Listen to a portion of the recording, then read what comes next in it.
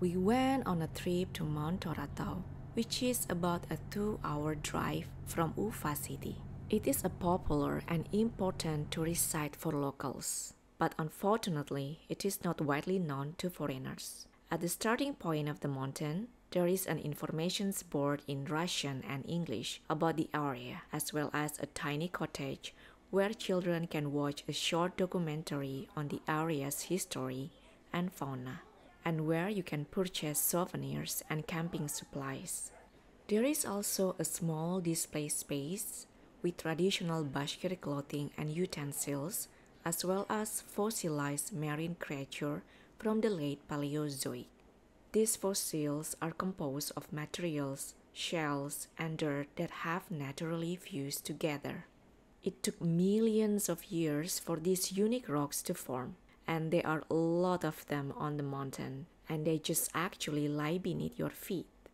Before climbing up, we decided to enjoy kumis, a traditional nomad drink made from fermented horse milk. It tastes like kefir, but it's more liquid, sour, and slightly carbonated. According to locals, this drink is extremely beneficial for your health and boosts energy. At the bottom of the hill is not very steep, but as you go higher, it gets much steeper, which makes it difficult to hike. A long time ago, there used to be a big ocean here. The Scythians, who were the ancestors of the Bashkirs, considered Mount Toratau very sacred. They held special ceremonies here, sometimes even sacrificing people. They believed that every river, cave, mountain, or forest had its own spirit, whether good or bad. Even after the Bashkirs converted to Islam in the early Middle Ages, some of their old traditions stayed for a while.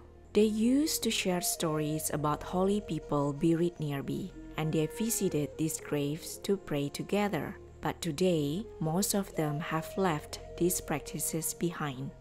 Archaeologists do research in the geopark every year and discover iron daggers, swords, arrows, and spear tips, as well as pottery from BC.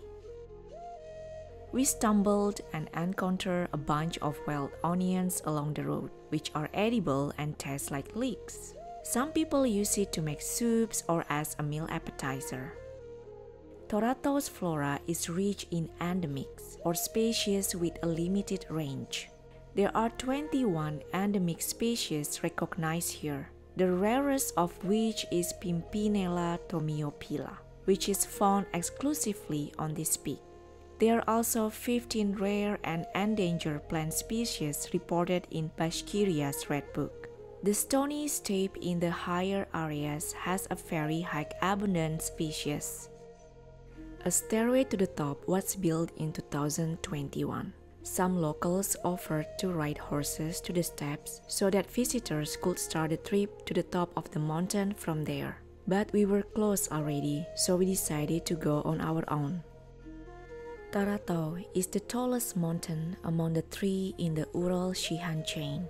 There used to be another taller mountain called Shaktau, but a soda mining company destroyed it to get soda. We couldn't see the remains of the mountain anymore, only flat ground. Toratau itself is at risk of being destroyed too. People living nearby have been protesting and voting against the soda company because they want to protect the mountain. It is unclear what will happen next or what the Russian government will decide. So, the future of Toratau is still uncertain. Back in 1870, a Russian researcher, Ruf Ignatieff, wrote about an interesting discovery near the mountain. He mentioned finding the remains of the rampart surrounding the mountain. The rampart, according to the Bashkirs, surrounded the camp of Nogai, who reportedly retreated to the south after learning that the Moscow ruler had captured the Kazan kingdom. It is said that Khan, the ruler of Nogai, hid his wealth in a cave inside Toratau before he left. However, the entrance to this cave was blocked by fallen rocks, making it impossible to explore without a lot of effort to clear the way. There are also stories that 20 years ago from now, there was a large deep hole at the very top. If something was thrown into the hole, like shoes or toys, it will be discovered in a lake 8 kilometers down the hill after a day or two. To prevent any accidents, the hole was eventually covered up for safety reasons. After our long hike, we decided to head downhill for a delightful experience at the Bashkir cafe, serving halal food in the open air. We could hear melodies of traditional music echoing in the distance, guiding us with ease to the cafe. We enjoyed the authentic flavors of Bashkir and Tatar cuisine, including delicious chicken soup with delicate noodles, pies filled with beef, potatoes, and butter, and tea made with meadow herbs and honey from a local bee farm. The owners of the cafe also provided rental services, allowing visitors to relax for a few hours while listening to the relaxing buzz of bees. As our tour came to an end and we headed back to the car, we passed by the remains of a gulag prison that was in use until 1955. This prison, operated by the Soviet regime, held almost 13,900 prisoners who endured harsh conditions and were made to work for free during the oil plant construction. According to many who witnessed it, this work camp near Toratau was among the most horrific. People slept on cold floors and had to walk bent over because the prison was tiny.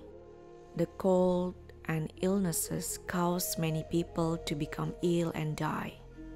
These ruins serve as a vivid reminder of the tragedies of dictatorships and the consequences of certain modern ideologies that rob people of their actual freedoms. Reflecting on the beauty of the mountain, the rich history, delicious cuisine, and ending up seeing the haunting ruins of the prison is quite an emotional roller coaster. It is a trip that leaves us pondering the value of freedom, the depth of human suffering, and the importance of remembering history's lessons. And how do we learn from such experiences? Follow us for more captivating adventures and stories.